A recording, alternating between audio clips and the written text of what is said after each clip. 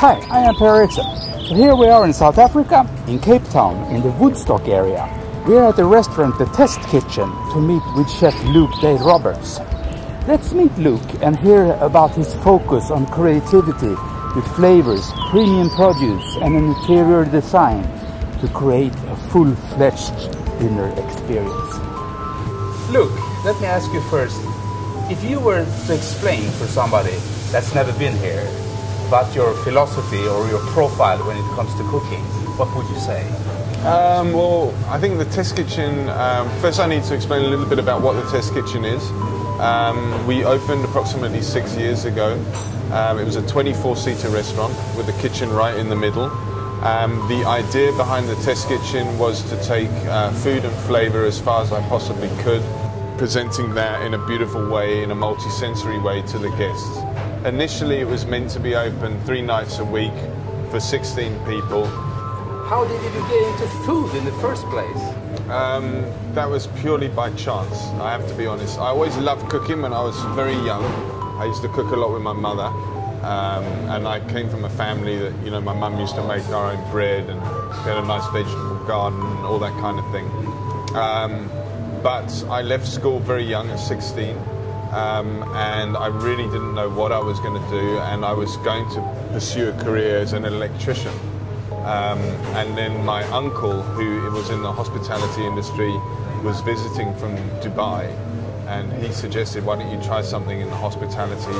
You know, there's cooking, there's this, there's that, there's that. And I actually said, well, I love cooking, so maybe I'll try that. And then as soon as I started, I became completely addicted. You're obviously a very creative person when it comes to both plating and ingredients that you have.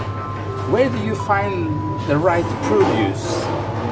Well, South Africa's abundant with produce. I mean, I've been here 11 years now, and it's incredible how the diversity and the quality of produce has just like ramped up, you know, dramatically. When I first arrived here, I was really happy because I'd come from Asia and I'd been there for 5 years, and I was really happy with the produce. But small individual producers, farmers, they're all really like growing and bringing something to the table. So yeah, I'm super grateful with what we've got now, you know, and it's getting better every day.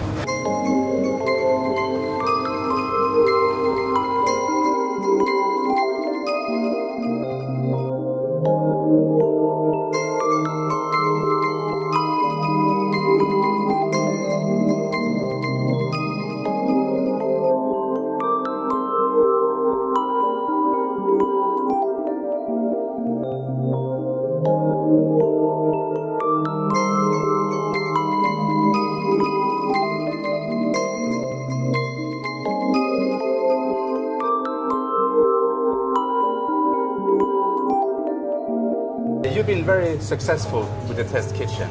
You're known all over the world. It's always packed here, hard to get tables. Where will you go from now then? Well, I'm very much enjoying the creative aspect of my job still. We've just changed the Test Kitchen format. Until 3 or 4 months ago, we were open lunch and dinner, doing 60 lunch, 60 dinner. And we've just closed lunches and we're only open dinner for 40 people. We've changed the whole format of the restaurant, so you enter through the first door into the dark room where you have cocktails and you have food that you eat with your hands, very multi-sensory dark experience. And then you come through the door, like a porthole opens, and you come through the door into the light room, classical music, crystal glassware, white tablecloths. All right. So it's really the juxtaposition between those two environments. And I'm loving that. I'm loving the whole, you know, new angle. I think new space equals new food, new ideas, you know.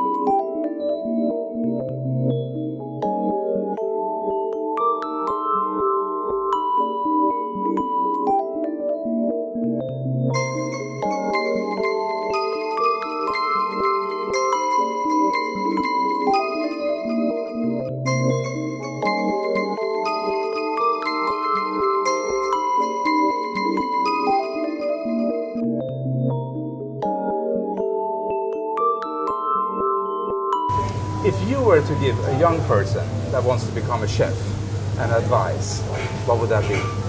I would say study it briefly at college. Go to college and learn the basic principles, and then go and find a job in a very good restaurant where you can learn to the highest level,